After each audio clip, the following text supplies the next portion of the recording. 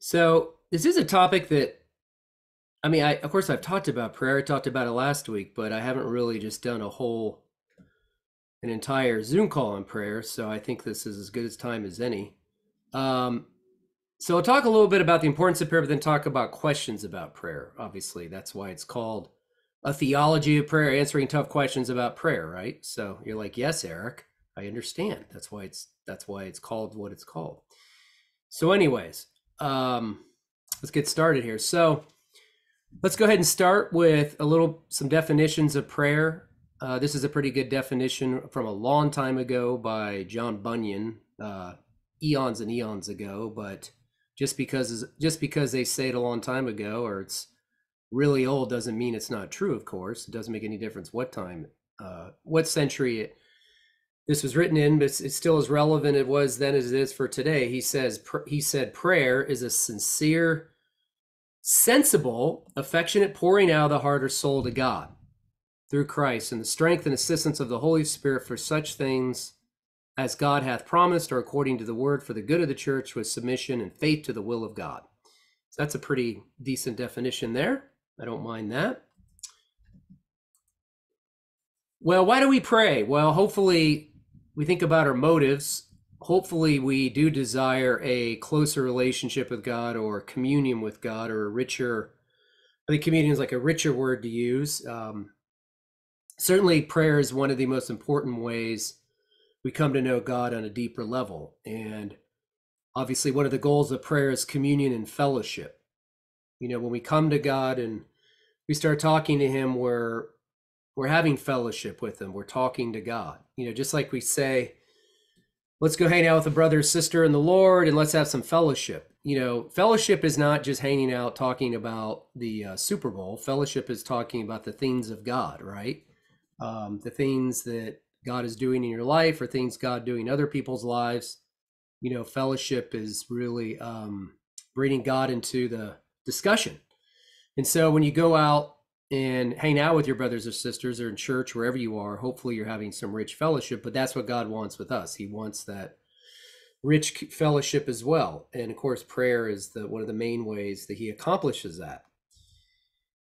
So let me go ahead and just mention a few things of what we see in Scripture, some of the prayers we see in Scripture, because we have a lot of things to discuss. One passage that stands out as a proof text is 1 Timothy 2, 1-2.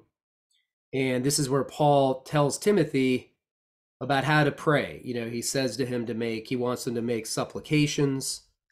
He wants them to make intercessions. He wants them to have thanksgivings on behalf of people, and especially on those having political power around them. So, and he wants prayer for the believing community to lead a peaceful and quiet life, to be a good witness, right? So Paul believed these four things, these things were ways of speaking with God that could bring about the condition and stability of the church. Okay. We see in Philippians 4, when I say proof text, that's where we take a passage out of context. You don't want to get in the habit of doing that because you want to read the Bible in context. That's a constant problem with Christians when they try to make theological points, is they quote one verse. They're one verse. I call them one verse or two verse Christians. But my point is that, so if you read Philippians 4:6, you'd have to read the entire chapter of Philippians 4 and probably the whole book of Philippians as well to see where it fits in. But we see in Philippians 4:6 that Paul talks about letting our requests be made known to God, not being anxious. And he exhorts, the community there in Philippi to avoid anxiousness, instead bring their requests known, the requests they have to God by prayer and supplication with thanksgiving. Paul is talking about these are some of the things that can help, your anxiety. But it's important to understand that when we use that verse, like we go to people who are struggling with anxiety, they have circumstances that are overwhelming in their lives or something's going on, we have to understand we just quote that verse to them. That isn't going to necessarily fix the problem. It's not like a magic formula, like just do what Paul says. Don't be anxious about anything. Prayer to God. Just pray. Just pray. You won't be anxious anymore. Well, it's true. We're supposed to do that. But what that really is supposed to do is it's a way of enabling, we're allowing God into the situation to bring us through those circumstances. It doesn't mean the circumstances necessarily change, but we change, and we are given something through that prayer that will help us get through those circumstances, right? So it doesn't necessarily mean that all anxiety goes away and it's like a magic formula, but it certainly helps to practice these things, right? Some people have chronic anxiety. I mean, I know people have chronic anxiety, they take medication. I understand that. They just can't stop worrying about things they can't control. Their mind is very anxious. Sometimes you need help. You need to get some counseling, need some medications. There's nothing wrong with that. I'm not against that. I'm just saying that when you use this text, we don't want to use it as like a magic formula. I just pray this and it's all gone. Well, you hopefully you'll change in the situation, but the circumstances may not necessarily change, but you will be changed in the situation. Now we talk about supplication. We're talking about petitionary prayer that focuses generally on our own needs and our own situation. Of course, intercessory prayer is when we focus on the situation needs of others. And sometimes, I'm sure many of us in our Christian lives, that God will bring people to our mind or situations to our mind, things we need to pray about. He wants us to intercede. And that happens a lot within the Old Testament. You see where intercession is one of the main responsibilities of those that led the people of God, people like Abraham, priests. The priests, of course, had a role for interceding. Prophets like Moses, Samuel, Elijah, Daniel, Amos. Daniel lays out a lot of prayers in the book of Daniel. You can see how he prays. But they're praying in behalf of the community, right? Sometimes they're confessing sins. They're going before God. They're pouring themselves out before God. But intercession, of course, was a common characteristic of Israel's priesthood in Israel's history. Of course, we become... Jesus is our high priest now, and of course we are a priesthood of believers, and we are called to intercede as well, to on behalf of others, behalf of situations, behalf of the nations. So we get the privilege of doing that. We also see sometimes in Scripture, the need for confessional prayer. That's what happens in Daniel, the book of Daniel, when he's calling out to God, asking for forgiveness for the sins of Israel, how they've sinned against God. They're in our They've been exiled, which is a sad case in Israel's history. In many cases, they were exiled. And of course, we are believers, and our past, present, future sins are forgiven, but we still sin in this world. And when we do sin, of course, the relationship with God can be disrupted. Not that it's broken, not that the fellowship is gone. It's just that something is impacted there. We're not as close to God as we want to, and sometimes we have to just confess to the Lord, like 1 John 1 talks about, confessing our sins, quickly. And we're in a constant state of doing that in repentance, and so that's just part of our prayer lives. When I go to pray, I always ask God to forgive me of any unconfessed sins, to blot out any unconfessed sins. I can't. It's not like you can recall, the Holy Spirit's going to recall every single sin you've committed that day or the day before. Very rarely is that going to happen. So, of course, we do our best to try to, remember things and with the Holy Spirit's help. Now, petitional, you see also some of these things in the petitional Psalms. If you read the psalmist, there's times where the psalmist talks about a heaviness or a weariness from his sin. It's weighing him down. And, so the Psalms talk about confessing their sins as a freedom, a release to God, right? A release before God. So God certainly knows that confession is necessary, and we can have confidence that God hears our confession, right? So that should be part of our regular, hopefully somewhat mixed within our prayer life. Now, there is a lot of times also in the New Testament where when Paul starts out his letters, as you probably know, or else he's praying for he writes to Colossae, he writes to Ephesus, he's writing to a group of people, so when when Paul prays a prayer and he says, I pray for you that you may be strengthened by the Spirit in the inner man, like in Ephesians, and you may understand the breadth, the length, the height, and the depth, and to know the love of Jesus. Talks about that in Ephesians. When he says, I pray for you, he's praying for that community as a whole. Okay, so it's not about just an individual. So when we read it, we need to understand that Paul, when he says you there, it's plural. He's writing to a community, right? He's praying this for the community. So Paul gives thanks a lot. He gives thanks 46 times, weaved in with prayer a lot of times in his letters, okay? You know, there was something maybe we all learned as new believers, or maybe you haven't ever heard this, but we would teach the ACTS acronym: adoration, confession, thanksgiving, supplications. And that's how we kind of teach people to pray sometimes. But we talked about, we talk about how when we're confessing, as I said before, we're agreeing with God about our sins, seeking restoration. Adoration focuses on worshiping God. And thanksgiving focuses on who he is, what he's done in our lives and the lives of others. And of course, intercession involves us, as I said, fulfilling the role as priests, where we beseech God in the behalf of others. So that's a decent acronym to follow. But I mean, I know it's kind of basic, but some people still follow that in their prayer life. Nothing wrong with that. So what does it mean to pray in the Spirit? When we talk about praying in the Spirit, Paul talks about that in Ephesians 6:18. Jude talks about that in Jude 1:20.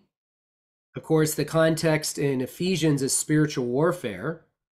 And in Jude, it's not quite the same context. But when Paul talks about that in Ephesians 6, as I said, the context of Ephesians chapter 6, he's talking about all times. When he says all times, there's a constant need for us to be dependent on the Spirit in prayer. Of course, we can pray at all times in the Spirit. We have access to God now 24 hours a day.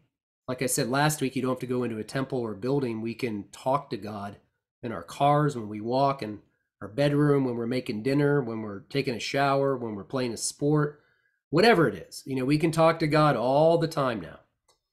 And when he's talking about in Jude 20, Ephesians 6:18, about praying, he's talking about, there's a word for prayer. He's not talking about like a special kind of prayer, the participle, okay? That he's not talking about it's not like a different kind of prayer, a special kind of prayer. It's just following the Spirit's leadership and power, okay, in the Spirit. Now, and it's to include, in Ephesians 6, he says, include all prayer and supplication, indicating that this prayer invites God to supply all our needs in battle, right? But it also includes all sorts of prayers, such as confession and thanksgiving. Now, the reality of it is, when it comes to Ephesians 6, we're also to keep alert. He talks about keeping alert in this prayer. That means that we're conscientious of the enemy's threats and ready for his plots. And we should be ready to persevere in prayer, never giving up. And, he talks about praying for all the saints. And so we need to realize our spiritual battle is not individualistic. It's really corporate, okay? Because once again, he's writing to a group of believers, right? He's writing to a community, okay? I wasn't there. You weren't there. Remember, the Bible wasn't written to us, but it was written for us, right? You're not in Ephesus. I'm not in Ephesus, but an application can be made into our own lives. And we need to realize that we're supposed to pray for the body of believers to be protected from evil, of course, and to stand strong in the midst of the enemy's attacks. But also, where Paul talks about, the context of that chapter about putting on the armor of God, the helmet of salvation, all those things. But we're supposed to be on the alert and praying at all times in the Spirit for our brothers and sisters, okay? And that's a good thing. Now, there is a way that we may not be praying in the Spirit. There's something opposite that can happen, and that's talked about in James chapter 4, verses 2-3, another proof text where he says, you ask, you do not have because you do not ask, you ask and don't receive because you ask wrongly, you spend it on your own passions. So that's where we're not praying in the Spirit, because we're really praying in light of selfish motives. That's not in line with the Spirit. So obviously there's things we could pray about where it's not in line with God's will or the Holy Spirit. That's why you need to be sensitive to what you're praying about. Now, we talk about praying in Jesus's name. We say that at the conclusion of a lot of our prayers. It's very traditional. And sometimes you may say, why do we do that? We just do it because we're supposed to do it. Like a lot of things we do, we never ask why, we just do it, right? Like we pray for God to bless the food. What is the food dirty or something? Is it like defiled? Like God bless this food. I mean, food's not dirty. Okay, it's not unclean. Okay. Now, I have no problem asking God to bless your thanking him for the food and whatever. I mean, nothing wrong with that, thanking him for the food he provided, but the food isn't necessarily dirty. Okay, so, but we just do that. I know we do that in our prayers. So you just got to think about that. But anyway, so when we pray in Jesus's name, we're recognizing obviously his unique role, right? He is the mediator between God and us, and he is the one that allows us to pray. Now, when Jesus says in John 14:13-14, another proof text where he says, and I will do whatever you ask him. I will do whatever you ask in my name, so the Son may bring glory to the Father. You ask me for anything in my name, and I will do it. Of course, some misapply this proof text to assume that whatever you ask for, you can just ask for anything and tag Jesus's name on the end, and God will do it. It's like a magic formula. That's not the way that works. Okay? What we pray for in Jesus's name, or we ask in Jesus's name, is the things that are important to him, for things that are important to him. Now, you may say, what's important to Jesus? Well, he did say in Matthew chapter 6 how to pray, and he did give a model to his disciples how to pray. They come to him and say, how do we pray? He says, listen here. He gives a Jewish prayer. If you look at all the Jewish prayers, it's just like this one. In the history of Judah, you looked at liturgical prayer, some of their prayers, it's got the same things. This is not a unique new prayer that he's offering here. It's in line with all the other Jewish prayers. If you study Jewish prayer, he says, you say, God, you call out to God, our Father, Avinu, our Father, our King. That's the acknowledgement of who God is. You start your prayer life out with acknowledgement of who God is. He says, hallowed be your name, or sanctify the name of God. He wants God's name sanctified in the world. That means to make God's name holy, because we can profane it by our actions or words, right? If you ever read Ezekiel, God says there through Ezekiel, it says, you profane my name. So you have profaned my name, and I'm going to act for my glory right now. They defiled his name, profaned his name. So of course we pray that God's name, Jesus wants God's name, because his name is holy, to be sanctified in the whole world. Of course, Jesus says, pray for the rule or kingship of God, or the kingdom of God, to be advanced on earth as it is in heaven. We pray for God's rule and reign, because Jesus, of course, came to bring the reign of God. He said, the kingdom of God is here. Repent and believe the good news. The kingdom of God is here. I'm the king. I'm the Davidic king. I'm bringing the rule of God. You get to come under my reign now if you believe in me. I'm your king, not just a savior. I'm your king. And we pray for the advancement of Jesus's kingdom across this world. We pray for God's will to be done on earth as is in heaven. That means whatever God's will is in heaven, it's executed on earth here, right? We pray for the full reign of God to consummate one day, where Jesus will be king over all the earth. Of course, he'll come back. We pray for our daily needs provision. Notice he says, give us this day our daily needs. It says our corporately. We pray for our daily needs for our brothers and sisters. For everybody, we pray for forgiveness. We ask God to forgive us of our debts, unconfessed sins. We ask God to lead us not into temptation. We ask God to sustain us in strength and temptation, to give us sustaining strength in the midst of temptation, to allow us to turn from sin when that temptation comes, or we're able to turn from that. But also if we're in a trial in life, because temptation is also a trial, that God would sustain us in the midst of that. And we ask God to deliver us from the evil one. That's the way that should be translated, not deliver us from evil. It's evil one. Just like Paul talked about in Ephesians 6, Paul was aware of the schemes of the enemy, and that's got a lot in it, but that seems to be what Jesus is concerned about, some of the things Jesus is concerned about. So if you want to know what to pray about, you need to pray about those things. You say, well, that prayer was something I learned as a kid and I outgrew it. Well, if you outgrew the words of Jesus, then I don't know what to tell you. I guess you're just smarter than everybody else. Now, Jesus also prays a prayer in John 17, the high priestly prayer.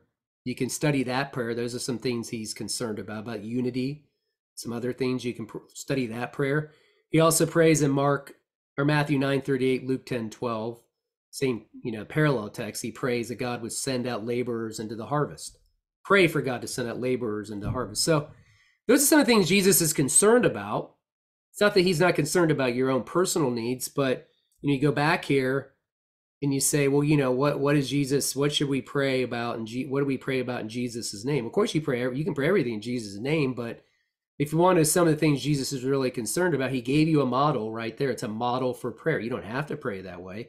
It sure as heck is a good way to get started, though, if you struggle with prayer. Those things cover about everything you need on a daily basis. You're acknowledging who God is. You don't start out your day without acknowledging God, right? You don't put God before your day. You should put God before you even do anything in your day, right? You want his name to be holy in your life. You want his kingdom to be advanced. Those are God-centered prayers. His name, his reign, his rule, his will. And then you pray for yourself, your needs, daily provision, other people's needs, forgiveness, sustaining strength in temptation, and then protection from the evil one, right? Okay. Now, what about arguing with God in prayer? It's a good question. Can we argue with God in prayer? Like, you just argue with God. Moses started interceding in Israel's behalf and asked God several reasons to relent on his judgment. He first said the Egyptians might hear of the situation and interpret it as weakness on God's behalf. So look what he says in Numbers 14, 17, and 19. He says, now, if you kill this people as one man, then the nations will have heard your fame, will say, is because the Lord was not able to bring this people into the land that he had killed them. Second, Moses argues based on God's character. Now, please let the power of the Lord be great, as you promised, saying, the Lord is slow to anger and abounding steadfast love, forgiving iniquity and transgression. But he will by no means clear the guilty, visiting the iniquity of the fathers on the children to the third and fourth generation. Please pardon the iniquity of this people according to the greatness of your steadfast love, just as you've forgiven this people from Egypt until now. So Moses seems to offer two arguments, one for God's reputation, one for God's character. You guys are probably familiar with Abraham's dialogue with God about destroying Sodom, about the people in Sodom, who were there, arguing with God about that. Sometimes he may say, well, that just seems disrespectful or foolish to argue with God. You can't argue with God. But it seems that Abraham and Moses are kind of arguing with God. So what's going on there? Okay, so this leads to the next question. Does prayer change God's mind? Maybe they change God's mind. I mean, they're arguing, Moses is interceding, and remember, God did relent his judgment, and Abraham seems to have this dialogue, and God says, yes, I'll do that. I will, save the 50. I'll save this amount or that amount in Sodom and Gomorrah, the whole thing. So remember that when we talk about God, who God is, his character, so when we talk about God's immutability, that means that God's nature never changes. His nature can't change. So just call something immutable means it doesn't change. To call something mutable, it means it's subject to change, right? For example, you and I change. Plants, animals, roadways, lunches, all these things are mutable. We change over time. Just about everything around us changes, mostly. Maybe not, if there's maybe a few other examples I could find, but the point is that we can gain height and weight, we gain knowledge, lose knowledge, we can acquire skills or lose skills. So we're always subject to change, but God in himself never changes. His nature does not change. He can't go through any change, okay? There's nothing, he doesn't lack anything. That's why, as you were here before, I said that time that why did God create us? Somehow God was lonely, he needed fellowship. Now, that is so erroneous. Okay, God doesn't lack anything. He didn't create you because he needed fellowship. If he's lonely, that means that he lacks something, that he's not a perfect being. He didn't create you because he's lonely. He's a Trinity. He's a triune being in perfect fellowship, Father, Son, Holy Spirit. They don't need any more fellowship. They created us because they wanted to share their love with us, okay, because God is a triune being. He created us because he wanted to share that triune love with us, okay? Now, do we have a role then in changing what God has said will come to pass? There are scriptures that talk about certain times where God says he's going to judge. Like, there's Amos 7, 1-6, where God gave Amos several visions of the future judgments he was planning. Then God seemed to change his mind in light of Amos's intercessory prayer. And of course, you have Jonah, who is sent to Nineveh. God says, go and preach to them, and if they repent, I'll change my mind about the judgment. And then there's that passage, there's times in other places where the Lord intended to destroy Israel, as I talked about, and was ready to destroy Aaron, but Moses did that 40-day intercession, and God ended up not doing that. So what's going on? Did they change God's mind? There's some other ones, conditional prophecies, Jeremiah 18, 7-8. There's that where he says, if at any time I announce that a nation or kingdoms be uprooted, torn down, destroyed, and if that nation I warned repents of its evil, thou will relent and not inflict on it the disaster I planned. Ezekiel 22:30, the Lord uses the same expression. He says, I looked for a man from among them who would repair the wall and stay in the gap before me behalf of the land, so I would destroy it. Not destroy it, but I found no one. Numbers 14:11-20, God says he'll destroy Israel. Moses pleads for mercy, and God doesn't destroy them. So,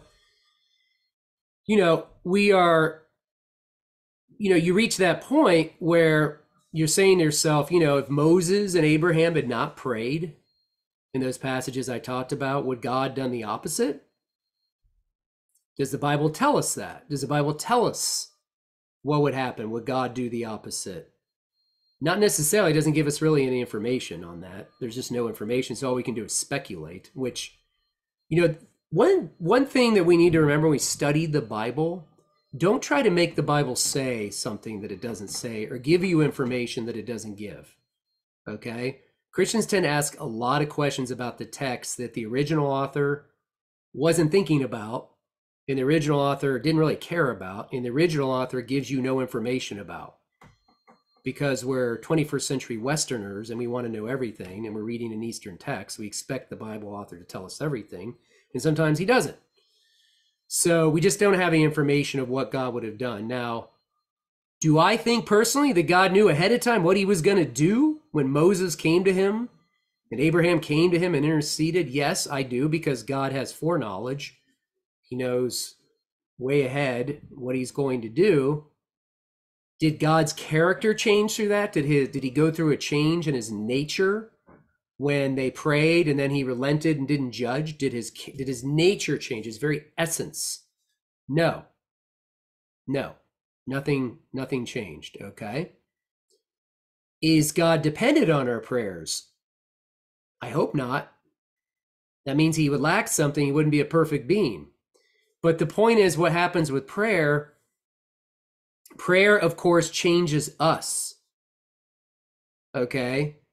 Prayer definitely changes us, and that's why it's good for us.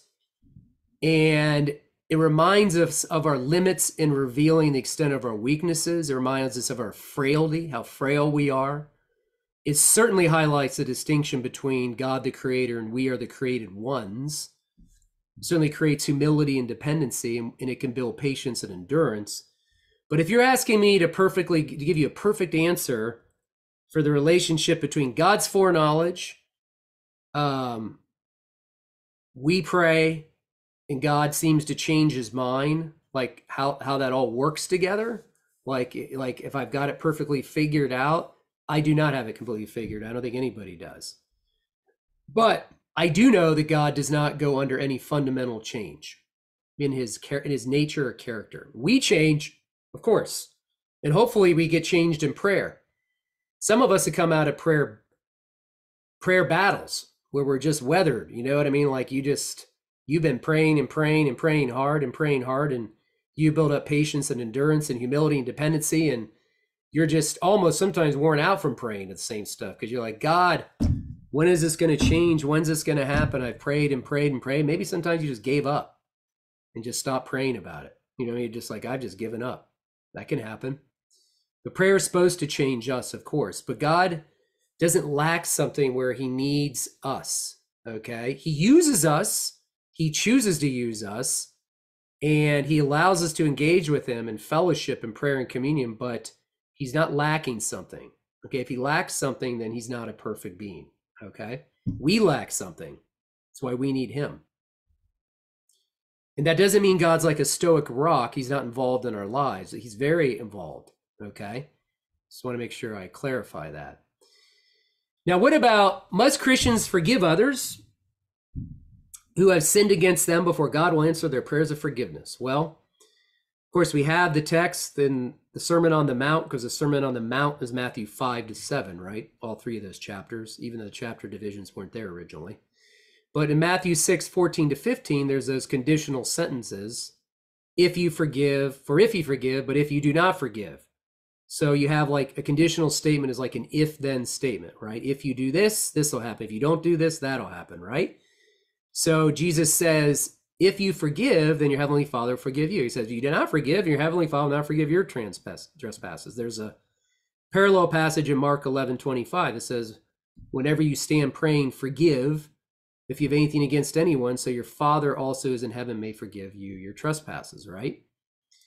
So this is a challenging message. It's one of what we call the hard sayings of Jesus. I have a book called The Hard Sayings of Jesus. And this is a challenging message, okay? It's a message on discipleship that we must do our best to forgive others before God will answer our own prayers of forgiveness. Now, we may assume that, let me go back to, I'll go back to that slide. Let me go to this slide. We may assume we must probe our memories to find every single long forgotten, unforgiving thing in our life from an earlier time. Maybe someone wronged us a long time ago, never forgiven them, or maybe it was recent. God doesn't expect us to rack our finite minds of every single thing. Okay, that's going to be very difficult to do. I think we need to be realistic. But we need to try our best to confess to God who we are not forgiving and who we need to forgive and release them over to God. Okay, you may have to do that continually, because if you're harboring bitterness or resentment towards somebody, that may be a daily thing where you have to go to God. God, forgive. I release this person over to you. I choose to forgive them out of obedience to your word. Lord, it's Thursday tomorrow. I'm forgiving them again. I'm releasing them over to you today. Friday, I'm releasing them over to you today. I'm asking you to forgive me and I forgive them. That may be a long process for some people, certain people in their lives or certain situations. But we try our best to forgive. But it is true that if you have some sort of broken relationship where you have this unresolved bitterness or resentment that's long term and you don't deal with it, that's going to impact your relationship with God. That doesn't mean God's not there. It doesn't mean God doesn't hear you. I'm just saying there's certainly, it's going to create some distance between you and God. So you need to try to release that person over to God on a regular basis if you can. Obviously, sin sometimes hinder our prayers. There's anything that can hinder our prayers. Of course, sinful actions. I mean, God warned the Israelites through Isaiah. He talked about, you come to worship me through this ritualistic worship and your hearts are far away from me. Your hearts aren't right with me. Your hands are full of blood. So definitely, sin can hinder our prayers with God, that we need to be confessing our sins. Like I said, we can't always recall every single sin we've committed. Okay, there's not like perfection. Okay, that gets into legalism. But when we cherish sin, harbor doubt, or harbor, selfish motives, or just sin, and we harbor it and keep holding on to it, that definitely impact our relationship with God. So that's why, like I said, we need to be coming before God regularly and trying our best to just confess our sins to him and just saying to the Lord, if there's anything I haven't confessed or someone ever released to you, or release them today, and I'm asking you to cleanse me from that, and I'm coming to you. Now, what about learning from Paul's prayers? Just a few more things about Paul's prayers. This is a great book. You can get this book by D.A. Carson, A Call to Spiritual Reformation, Praying with Paul. He did a exegetical study of Paul's prayers. D.A. Carson's a well-known New Testament scholar. It's an old book. I read it years ago, but there's a newer second edition came out. But look at what Paul prays. Look at the richness of this prayer. Once again, he's writing to a group in Ephesus, right? He's not writing when he says, for this reason, I bow my knees before the Father, from whom every family in heaven and on earth is named according to the riches of his glory. He may grant you.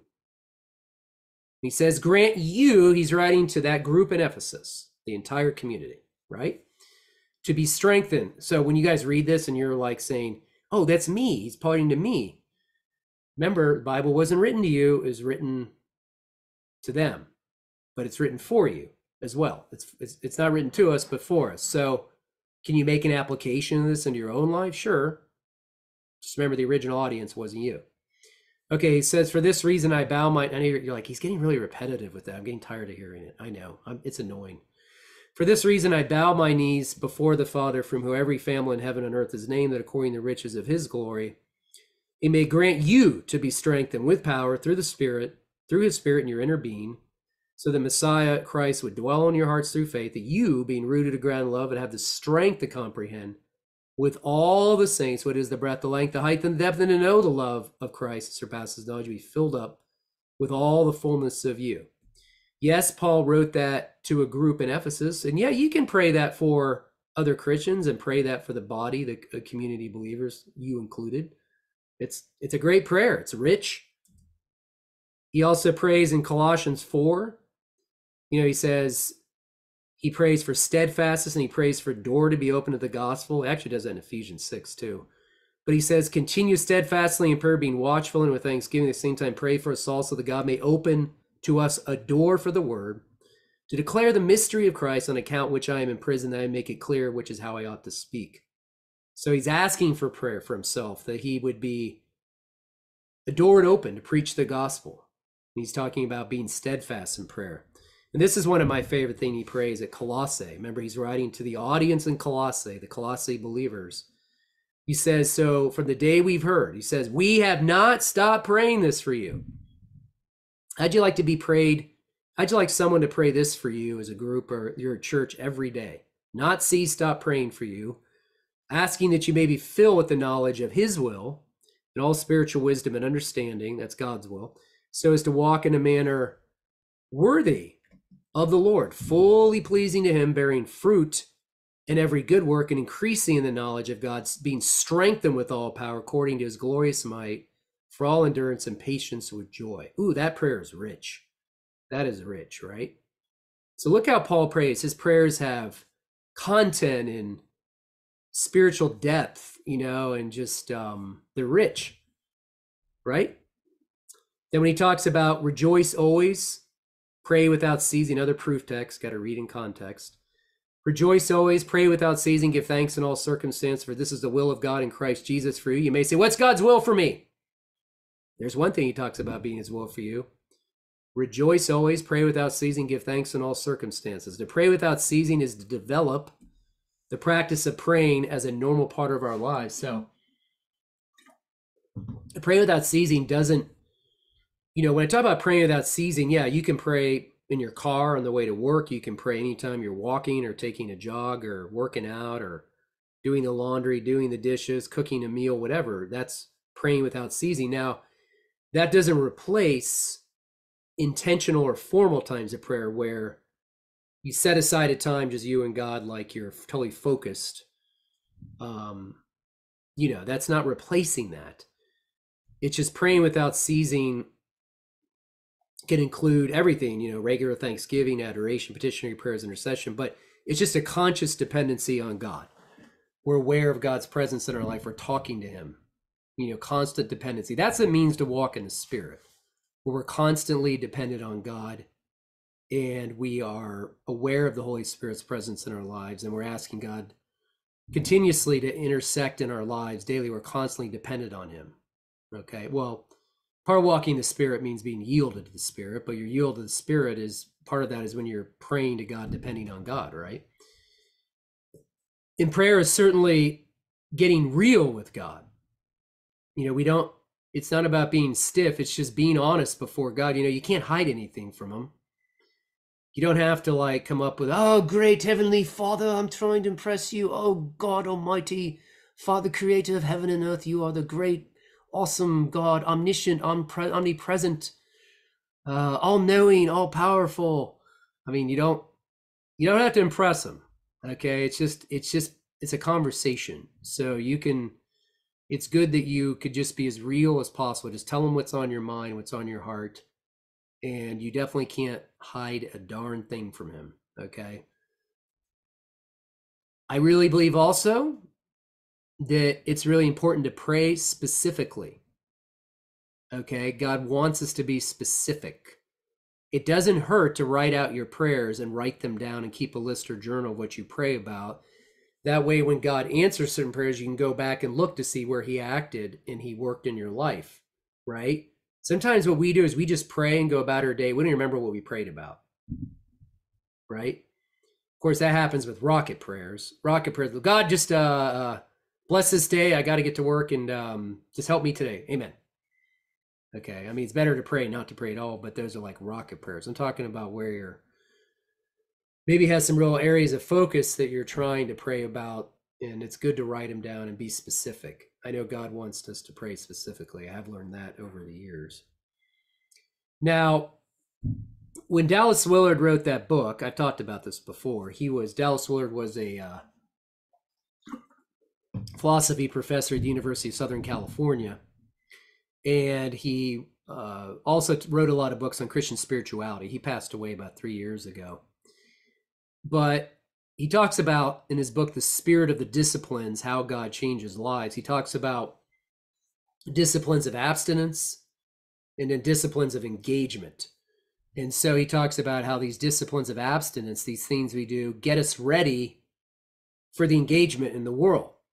You know, when we practice these things and abstinence, we don't have to be seen by others doing them. You know, Jesus talks about praying, not being seen by others, or fasting, not being seen by others, and secrecy, doing things in secret. We don't have to be seen by others. Everyone's like, oh, you did this, you're so great, you did this.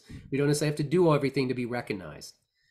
And then there's disciplines of engagement, study, worship, celebration. We come together as a community, fellowship, confession, things like that. Do you notice that Jesus, in many cases, that he got alone with God? He practiced solitude and prayer. He was being pulled at all day long. Jesus, come heal me here, do this exorcism, heal my child. There's leprosy all over the place. I mean, he was in demand all the time. And I'd imagine that he got tired. Remember, Jesus was human. He was fully God, but fully human. He had to go to the bathroom, had to eat, slept. You guys may not have that totally figured out. That's okay. That's what's called the hypostatic union, which nobody's completely figured out. But there's times you'll see where he definitely broke away from everybody. Okay, he got away and got alone with God. Okay, and sometimes they didn't like it. They'd be like, where'd he go? He's vanished. He had a priority. Years ago, I read something about a gentleman who, he said he made an appointment with God. Says, I have an appointment with God every day when I get up at this certain time. So I'm in bed by 10 p.m. every night. So he said, I made an appointment with God 30 years ago. I've kept that appointment every day.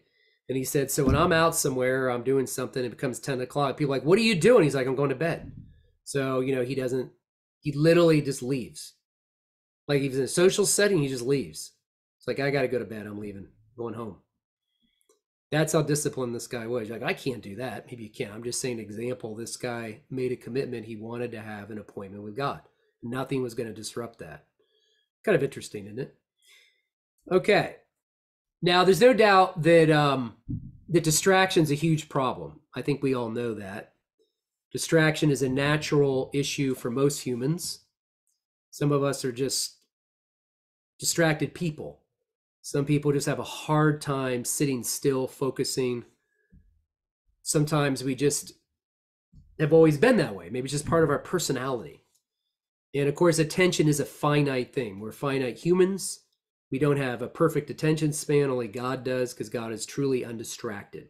You know, God's not sitting around going, well, you know, I got to check Instagram and TikTok and Facebook and Twitter. You know, I've got things to do before I answer your prayer. He's not distracted by anything.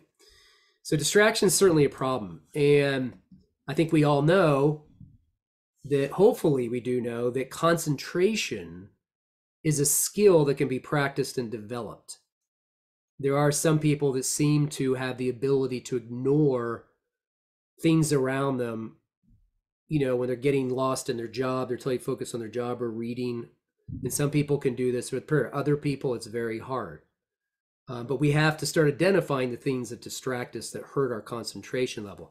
There is no doubt that I think we all know that technology, is this quote here, technology was made for humans, not humans for technology. Without critical reflection or use of it, technology will make slaves of us all.